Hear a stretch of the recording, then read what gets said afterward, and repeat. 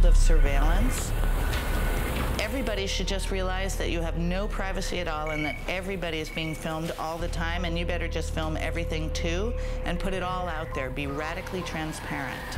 And I say, nobody has anything to hide for the most part, but we still deserve privacy. But since it's being taken away from us, there's no way that our law enforcement, or so-called law enforcement, should have privacy. They're unaccountable if they do. Officer Unmarked, what is your name and why are you up on us? The reason I started filming the police is because I'm a white person with some resources. How come you don't have your badges out if you're cuffing that guy? I can afford to get a good lawyer. And I'm asking you to stop cuffing. And I'm saying thank you for asking me, but I'll have to say it's my legal right. What do you think you're accomplishing with that?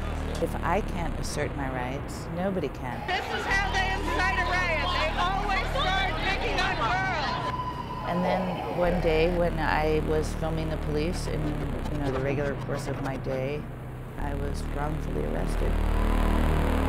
He grabbed my camera. I was screaming, "Where's my camera? Where's my camera?" They didn't have to manhandle her like that, like she was a piece of meat. One cop came up to the front and turned the radio up really loud so that nobody could hear anything I said. They'd put me in a cell. There was vomit all over the sink and the toilet, and freezing. Then they took me to Bellevue for a psychiatric evaluation. It's crazy that now, I couldn't believe what they did to her. I didn't really imagine that this could happen. Case 1-14-CV-05261 Senator Debra Goodman against the City of New York.